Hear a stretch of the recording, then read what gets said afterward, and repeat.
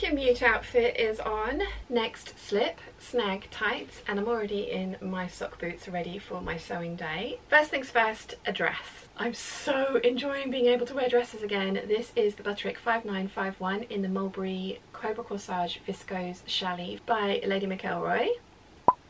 I absolutely love this dress. In my opinion, it looks very 1940s. I think it's absolutely gorgeous and I love it in the viscose challis. I think it's a really lovely dress to wear. This is me we're talking about, so of course I need a belt. Skinny green one that I've had for years. I think it was from H&M, but I'm not 100% sure. Finally, for a layer of warmth, because I am a lizard, I'm going to have a cardigan. This is the Heart and Cardigan in a plum coloured wool that Mum knit for me earlier this year. I absolutely love it. I love this outfit together. It's elegant, it's comfortable and warm. I'm going to be very comfortable sewing up the final piece of my Make 9, the Deer & Doe Myosotis dress. Wish me luck.